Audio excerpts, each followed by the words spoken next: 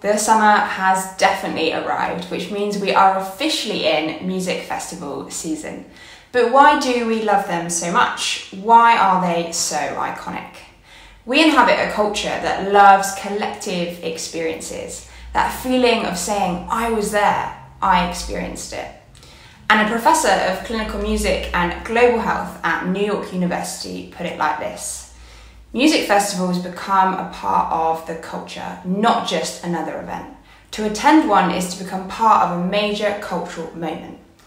And the experiential economy is no small industry, with studies showing that we actually value experiences over material possessions.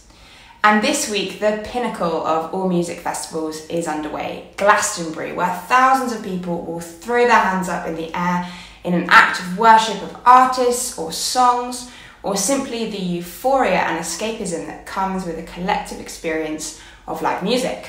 So in a society moving away from traditional forms of faith, we still seek to be connected both to each other and something bigger than ourselves. No matter your belief, to be human is to gather in a collective experience of worship.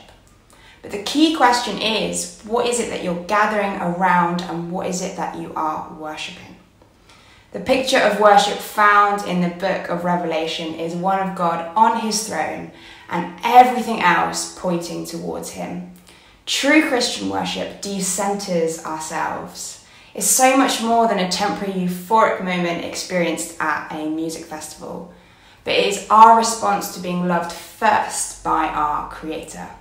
So this summer, if you're attending festivals, community events, or moments of collective experience, take a moment to consider what it is that you're gathering around and what it is you might be worshipping.